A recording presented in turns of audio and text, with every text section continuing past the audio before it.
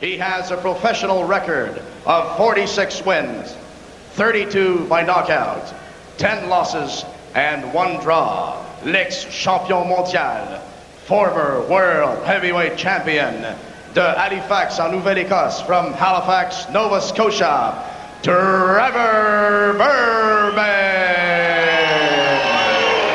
12 par KO, 5 défaites et 1 verdict nul. He has a professional record of 22 wins, 12 by knockout, 5 losses, and 1 draw. Il est le champion canadien en titre. He is the Canadian heavyweight king of the ring. De Montréal, en provenance de Nanaimo, en Colombie-Britannique, from British Columbia, now living in Montreal,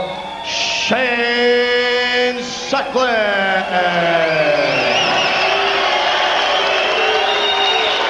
Championship, Dino Sisto alongside Don Majeski here in Montreal. We've been looking forward to this fight all night, and it is underway. You don't expect. So he's got to put the pressure on Berbick, and he's doing a good job of it right now. The fight. Shane has sort of, again, feeling him out. Shane is dominating the round. What is yet to land a punch? There's a bit of a punch. He got through a couple of right hands there. Not sure what Berbick wants. Not sure exactly what the problem was. Good right hand by Sutcliffe. It got in between the gloves, and Sutcliffe continues here and scores. Yep. Sutcliffe all the way. No question about that. Shane. Good left hand there. Terrific left hand by Shane Sutcliffe, and that caught Berbick right on the chin.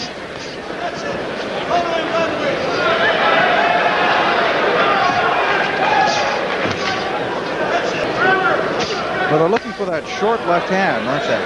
Yes. Now, I'll tell you, Bernardo Mercado knocked out Berbick. He hit him an awkward style, but this is about as awkward as I've seen him. Some of those movements, as you see right there. Yes, I don't know. Was that sort of a ballet stroke he was trying in here? It's like a man fighting literally in slow motion. It looks like these old films you see of Jack Johnson when he was at the end of his career boxing exhibitions at 50. Oh, that one hurt. Shot. Yes. That one hurt. You saw the reaction by Berbick. That was a clean body shot, a right hand to the ribs. I'm not so sure. I don't know what Trevor Berbick is doing in there. I can't read anything that I've ever seen. Look at that.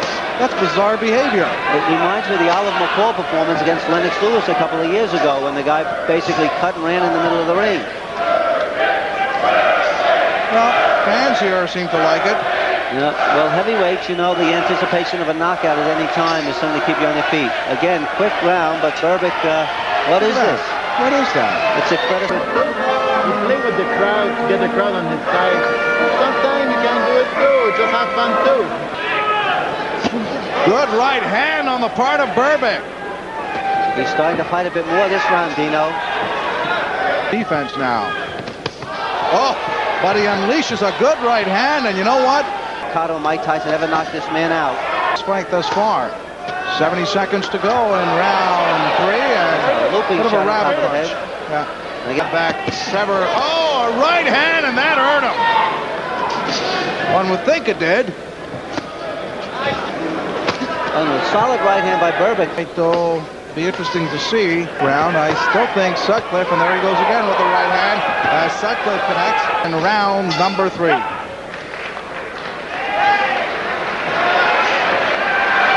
Doing a little. And Berbick is now manhandling Sutcliffe. He's hurting Sutcliffe.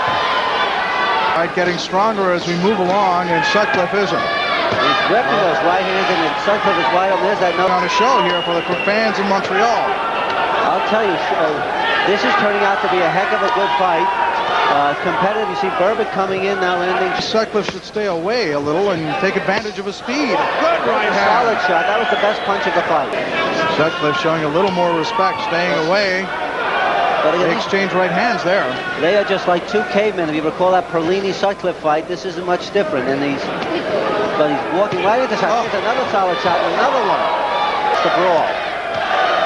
And when he brawls, Berbick is landing. There we had an example of an exchange, and though Sutcliffe landed a big overhand right, once he came back with Shane, and he won the round, my opinion. So we got an even fight. He's hurt Shane. Right uppercut, and another one, and another right hand. Big round for Berbick. Another right hand. He can't get away from that right hand, and Trevor knows it, Dino. Berbick moves in with a right hand again, and lines up Sutcliffe, and he starts connecting big time here. And Dino, he's not throwing a punch in return at all. Nothing. He looks like he could be out on his feet.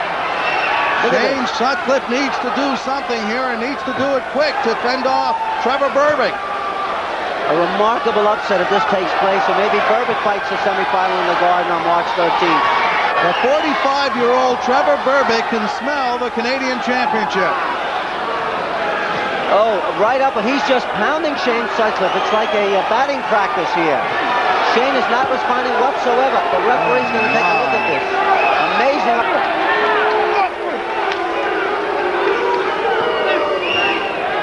He's got to protect that right hand. He's got to keep that left up, and Shane doesn't know how to do it. That jab and move will keep away that right hand, but he's not jabbing. You see, he's standing right in front of him, and he's pawing the jab. We were quite concerned, but that's the way he trains, I guess. He just doesn't exert his energies in the gym, and he saves it for the fight. The great Gris Jutra, thank you very much. Well, that's an old fighter. He doesn't have to work that hard. Right hand by Sutcliffe, a desperation shot. Berbick wobbled a bit, but Berbick is taking this fight to Sutcliffe, and he's landing the right hand. He's fighting basically with one hand, the right hand, and it's getting through, and Sutcliffe is not reacting to it.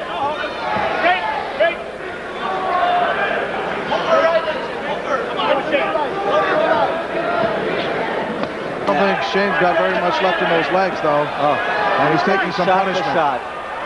It's amazing to me. Trevor Berbick just punishing Shane Sutcliffe here at the tail end of round number 9. 3 rounds will remain at the end of this round. And 3 very successfully. What they have to do is like they did with Rocky Marciano. Tie that. I would tie Shane Sutcliffe's left to his chin in the future to make sure he learns how to protect himself from an overhand right. Obviously, he never learned that in the front. The 12th and final round of this Canadian heavyweight championship fight between Trevor Berbick, the former world champion, and the Canadian champion, Shane Sutcliffe. New Canadian champion. Amazing. Sutcliffe did go down, and he needs some help to get back to the corner. Oh, my. Down and out, and that was more spectacular than the Wallet knockout. Amazing. Oh, my. I'll tell you, this goes down in the books as one of the great upsets, and I'll tell you this, Dino, 1970s Canadian champ, 1980s, 1990s, and into the year 2000. I think he's contemplating a comeback. Good line. Oh, what a sweet, sweet feeling for Trevor Berbick here.